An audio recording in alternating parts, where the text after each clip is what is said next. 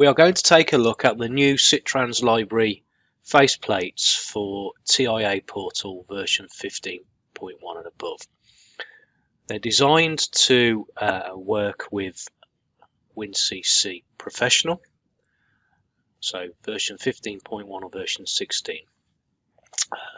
We haven't got these for the HMIs, that will come on release 2. So the first thing you need to do is when you get your library, it's zipped. So we have a look here. You'll get this .zal zip file, so you can, if you have a look at this, you can have a look at the archive. I've already extracted it. You get all of these files and the actual library extension. So extract that, keep that somewhere safe, and then open on TIA Portal, open your global libraries, so on the right hand side, and then click on Open Global Library, and you will see in here your library file. Now I'm not going to click on Open because I've already opened it, and you can see it here on the right hand side. So that's step one, get your library open. It'll take a little bit longer to open it for the first time, and under here you've got your PLC blocks, and you have your WinCC Professional faceplates, and then you've got your WinCC Professional common screens you'll see down here, HMI tags. So 3 of the devices on the SITRANS library are HART devices, so the first thing we need to do is just tidy up our ET200SP card. And if we go into this, you'll see here I've got 2 HART cards that I'm utilising. At the moment I've got my devices on the first card, so if I just look at the properties for that card, so there's a couple of things that you've got to do. So for the channels that you're using to bring back the instrumentation, you have to enable all the diagnostics, and you have to enable, of course, the HART functionality. So I've done that for channel 0, channel 1, and then on the AI configuration we want the value status, because what we're going to get is we want the status from the milliamp signal. So we've enabled all those diagnostics, but we want the status from it, but we're also going to get the status byte from the instrument via the HART information. So if I have a look at my IO tags now for that card, you can see here I've got input word, because that's my milliamp value.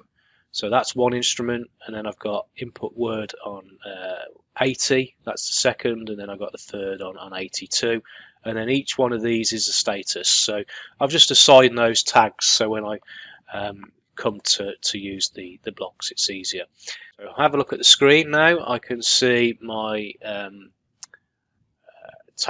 symbol table that I've generated, and then I can see my IO card process values over here. So if you click on this button in TIA Portal, you get split screen. So my pressure transmitter coming in via a double real word on 87, and then the status is the 5th byte, and it follows that format for each of the HART process variables as they come in. So get that mapped and ready, and then you're ready to go on to the next step. Now we've got the hardware set up. A couple of things we need to do first. The actual program FBs, function blocks, are going to be called not from OB1 but from a timing block. I'm already using OB30 for some timing on my Sirarex, so I'm using OB31, so you may see in manuals different OBs referenced. It doesn't really matter. The name, I've renamed it to SITRANS Library so I can see it at a glance. And then what we've got to do, there's a few things we need to add. This is over on the right hand side. This is my library, so I need to add this PID. So you drag the whole folder, and then whatever instruments you're using, you drag over. We're just focusing on the HART instruments to start off with. So we have these two blocks, and then we need the template. So if you come down here to master copies in your library, you'll see the list HMI data. So we can drag that into our blocks, and then you just need to go in there and edit that, and you can see here the like mapping for the HMI for all the different devices. So it's seen that we're using the pressure transmitter, so we just delete the ones that we're not using.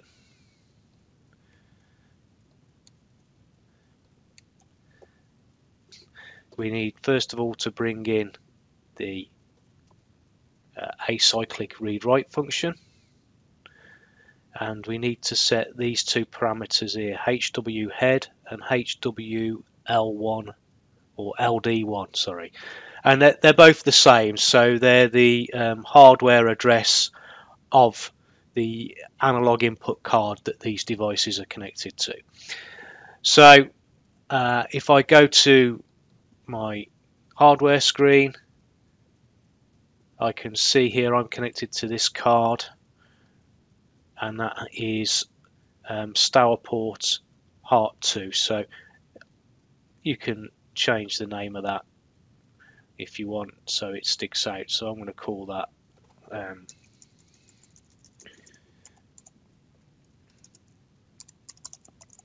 SITRANS Lib.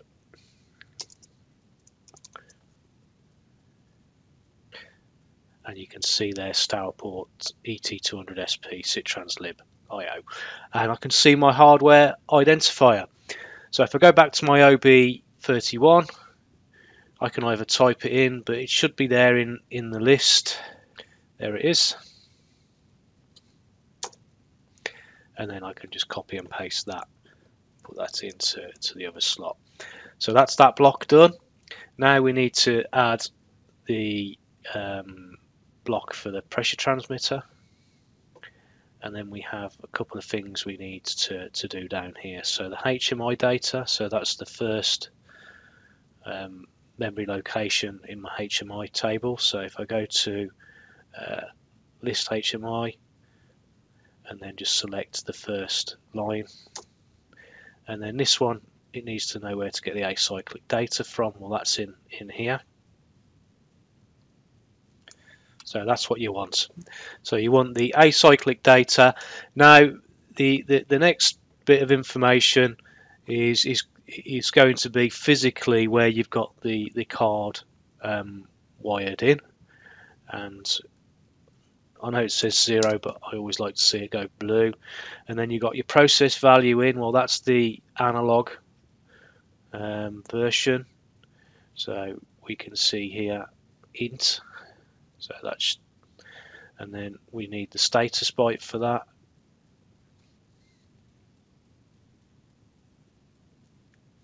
Okay, now we can start bringing in our HART variables. So we'll bring in the P320 as a real. Okay, you can see it there. QCPV is the status byte for the process value. So you can see there I've labelled it up. If you want to bring in other values, you can, but for this particular example, I'm going to leave it at 1. Our limitation is the ET200SP card, which is limited to 4 HART variables for the whole of the card, and you've got 4 inputs. So we're waiting for more advanced I/O to come out where we can get more HART variables, and of course Profinet unlocks that functionality. So when you've done that, all that remains is to compile that and download it to the CPU. So once it's downloaded, if we go online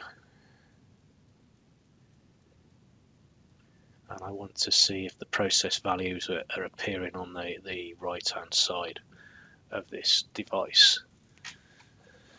So my pressure transmitter itself is reading -4, and I haven't read the block yet, but my statuses are all healthy, so I've got the right information coming in here. So I'm just going to move my cell to give it a small positive reading, so I can see here that everything is healthy, and I'm ready now to do the visualization start side of things, and I can see the process value coming through. The demo project has a few startup screens depending on where you are in your project, so you may not need to do all of this, but if you're using the demo project, if you copy over the three main screens, and you'll see those are probably they're here on the WinCC Professional Master Copies, these three screens here. Okay, so drag those over. You may not need those, that's what I'm saying for your project. So you may be able to skip this section. You're going to take over then under scripts. We need this Visual Basic script dragging in, and then we need to take the tags, and this is where you've got to be careful. So we'll take the tags over and put those over, and we just need to do a little bit of editing here. Now we delete the ones we're not using again, similar to the corresponding UDT in the PLC program. So we're only going to use the P320, so it's got the X because this can be used with the 320 and the 420. But it's changed my HMI connection, so we need to change that to the correct HMI connection, so you can see it's brought in my PLC. But we still have a problem here, so we need to rewire. So just be careful what you do, because if you have this ticked, it's going to change all the tag names in your project. It could complicate things, but it's easier just to untick it, select paths and PLC must match, and that's got rid of that. So that's our tag table all synchronized. I've already dragged this in, but this is the faceplate. So if you have a look under here, there's a few different faceplates, and we are the P320 HART, so I've dragged that in. So now we just need to link that. So click on it, go to your interface. So with nothing in, select HMI tag, and if you click on like the little notepad symbol and just scroll down, it should be there in the list. So that's the first thing done. So the next thing we need to do is what action we're going to have when we press the button. So if you decide whether that's going to be a click, or a right click, or whatever, it's entirely up to you. So go on to events. Then under events, you'll have this option to run the Visual Basic code that you've put in. So do that, and then we need to know where the UDT data is, and you have to type this in as a string. So first of all, change these tags to strings. So it's just these two here that we have to physically type in.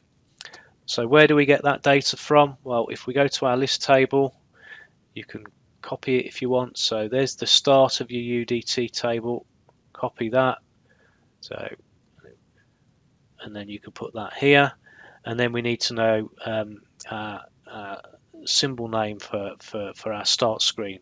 So that is located, if we go to the SITRANS P folder we've dragged in, we have this text here, so you have to type it in exact all the way up to the underscore, and then the screen number is just an int, and put that in as 0 because that's your start screen. So we've added everything. We need to compile that now.